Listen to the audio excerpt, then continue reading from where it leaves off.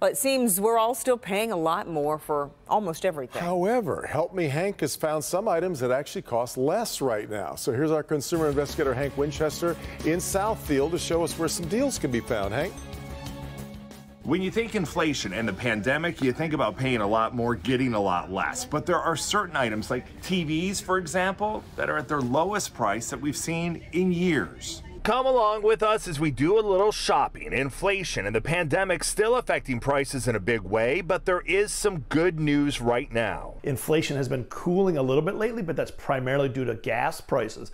Gas at the pump has come down substantially in the last few months, but everything else that we see as consumers basically is flat or even still trending higher. The price of eggs,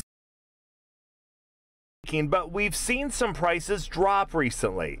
In fact, the price of potatoes and tomatoes lower now. Why? No crop issues, minimal transportation costs. Same with electronics, TVs, computers. It's especially true if you're looking at last year's model, and that's the same with appliances.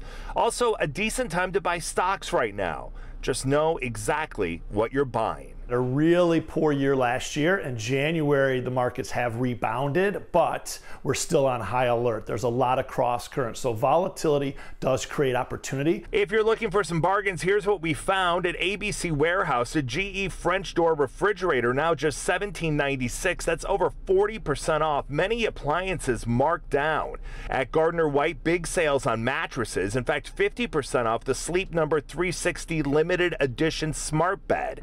At Target, many TV sales. A 55-inch Westinghouse 4K TV, now $259, and Walmart also slashing prices. The Vizio 65-inch 4K TV, now $998. These prices will likely continue to drop until Super Bowl Sunday. TVs typically go down in price year over year. Electronics like cell phones and other consumer electronics just tend to go down year over year.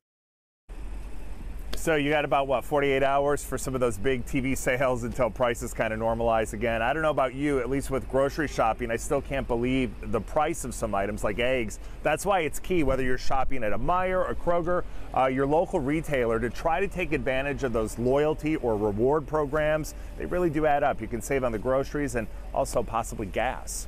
We're live here tonight in Detroit. Hank Winchester, Help Me Hank. Back to you. The TV to watch the Super Bowl then is going to be cheaper, but the Super Bowl snacks That's right. are through the roof. More expensive, everything. Probably a wash. All the food. All right, Hank. True.